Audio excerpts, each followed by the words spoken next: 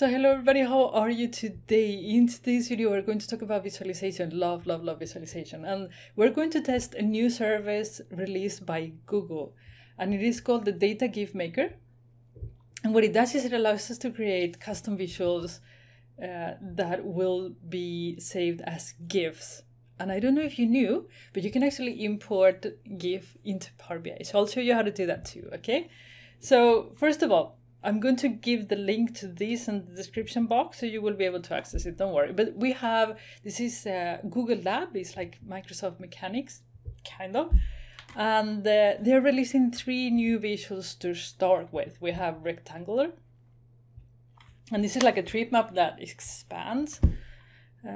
You probably will see it very soon. And then we have a racetrack, now it's moving. And then we have a circles. And I really like, for example, these circles for when you are when you visualize categories, like, I don't know, product categories, for example, or countries. And suddenly some of the countries are very, very small. Normally people use a pie chart. I don't like pie charts, so I use tree maps. But, you know, the small squares, you don't see them. And it's a little bit of a pity. I think these circles is quite cool visualization because you actually see even the small ones. So this is the one we're going to try. We're going to go up here and we're going to go to the Data Gif Maker. I have already created a few because if you create a high quality visualization, which you should, the low quality is not very good, it takes a while and I don't want you to wait for it to create the actual visual. So I can grab these afterwards. But let's grab the circles.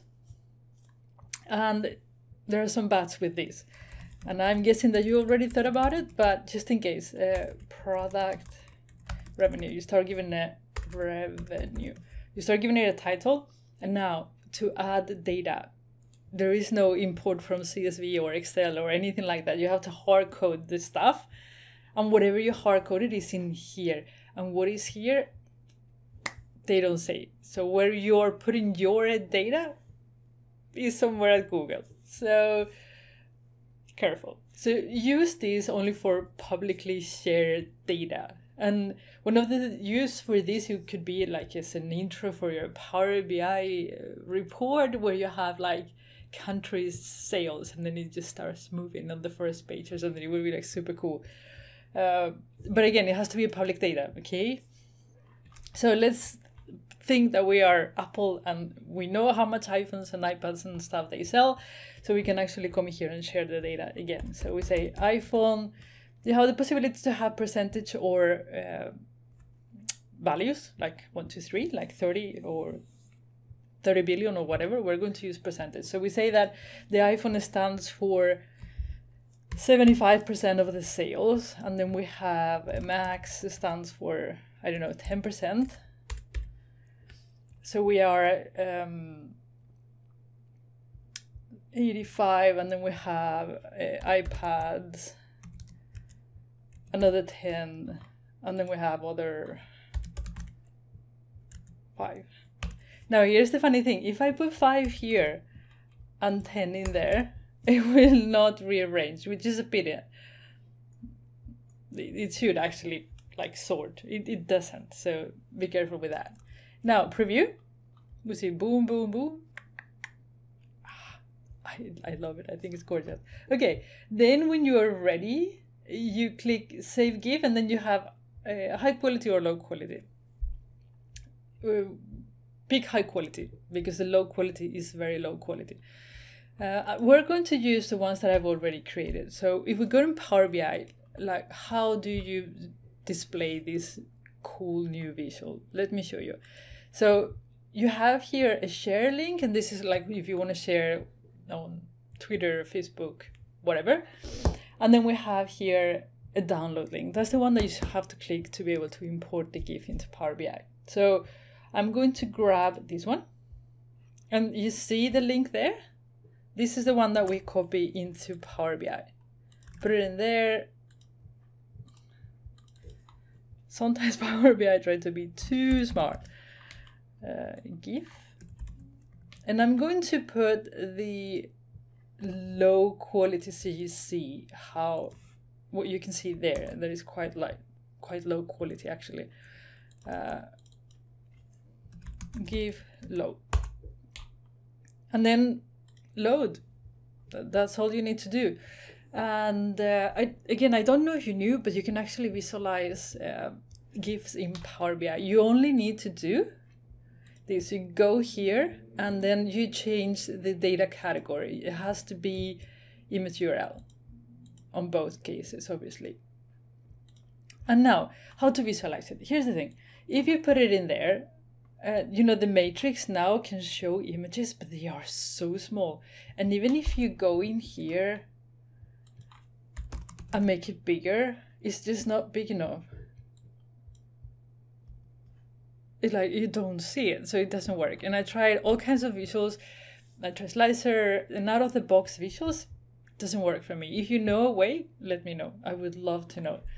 So the only way to do it was actually to import a custom visual. And the only one I found that, I tried two, but the one I found that works is this image by, the first one that shows when you, let me show you. Image.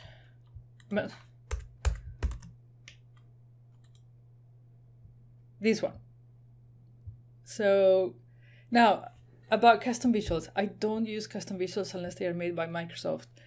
I can't risk it. I can't risk data being moved somewhere else without me knowing, and I was the one putting that thing there. So, and I think that with whatever is out of the box and some Microsoft visuals, you're good to go.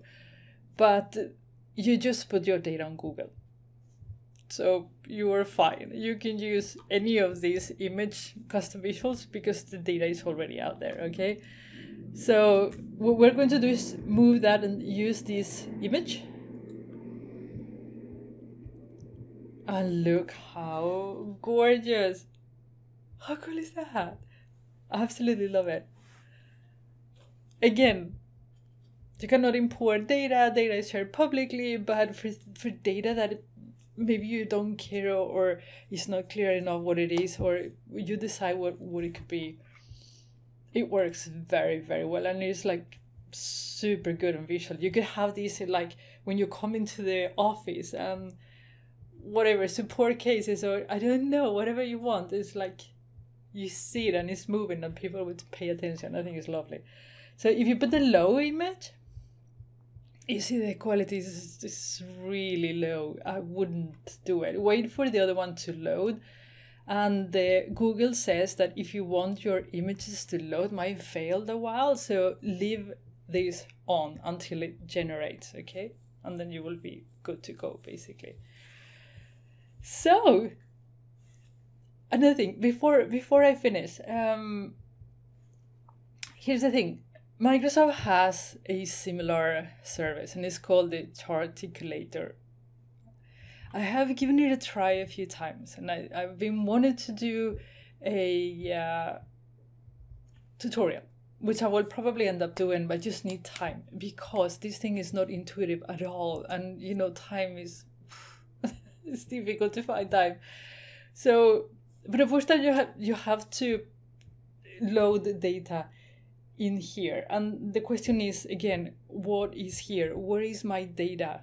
Where am I putting it? Is it in Azure? Is it my Azure? Is it Microsoft's Azure? You have no. I have no idea. Probably if I read the terms and conditions, Charticulator can be built from source and host on your own server. There you have it. So if you use it here, probably it's in Azure somewhere. If you move it, that's quite cool actually. So if you move Charticulator to your service, your server, then you can use it wildly. I didn't know that. Maybe it's a little bit more interesting to check it. Anyhow, you have to put in the data, and I find the thing a little bit hard to use, to be honest, and I have to give it a go. I have to have a little bit more time to give it a go, and then I'll show you. But for now, I'm going to put the link down below in case you want to check it. Go wild. Because if you make this work, then you can do any visual that you want. And actually, it can be built from source and hosted on your own server. I had no idea. I have to do some research on that. making the video too long. I'll see you again on the next video. I don't know when I'm going to publish this. So take care, and until I see you again,